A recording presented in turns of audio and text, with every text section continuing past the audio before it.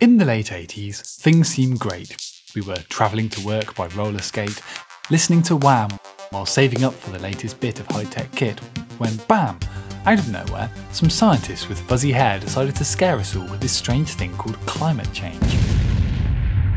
It seemed that all our super Western progress would collapse into a tragic mess unless we stopped churning out so much CO2, so some of us started worrying about how much we flew, trying to commute by cycle like all the Green Campaign groups told us to, but although we recycled really damn hard, the fossil fuel industry just grew and grew, and politicians kept telling us how much they cared, while building more roads and runways everywhere, and so it's no surprise that global emissions continued to rise.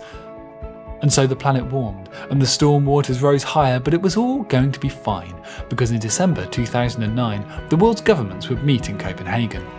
And if we just signed enough petitions to politicians, they'd all agree to make climate change history.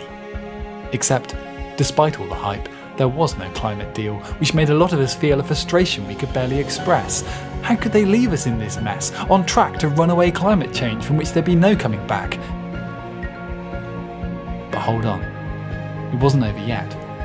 There were other voices who'd been there all along, including people who had no choice but to take a stand, because fossil fuels and climate change were poisoning their lands. They were saying the talks were always doomed while those who profit from the problem were sat in the room. When fossil fuel companies turning over turnovers bigger than the GDPs of most countries are interfering with government policies, dishing out millions to politicians. When a third of UK government ministers have links to these industries, is it really a mystery why all those climate summits never seem to quite agree, or why fossil fuels receive 20 times more government subsidy than clean energy?